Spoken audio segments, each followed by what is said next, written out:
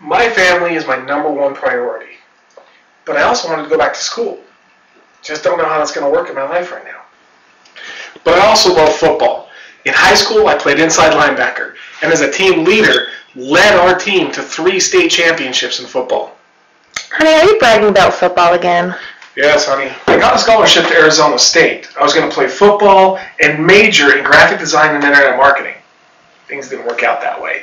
Now I've got 2 kids and a family to provide for. Going back to school just doesn't make sense in my life right now. Currently, I'm a business consultant for a marketing company, and I love my job, but I work a lot of hours, and sometimes I feel like something's just missing in my life. 1 would be my degree. 2 would be doing something I actually have a passion about. That's teaching history, and of course, high school football.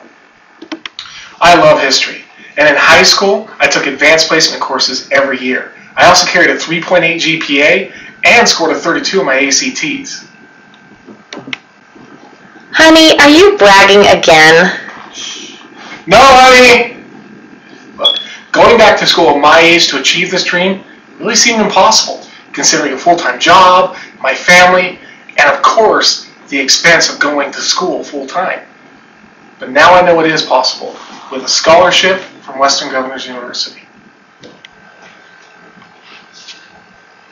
I know that here I can use my knowledge, skills, and experience toward earning my degree.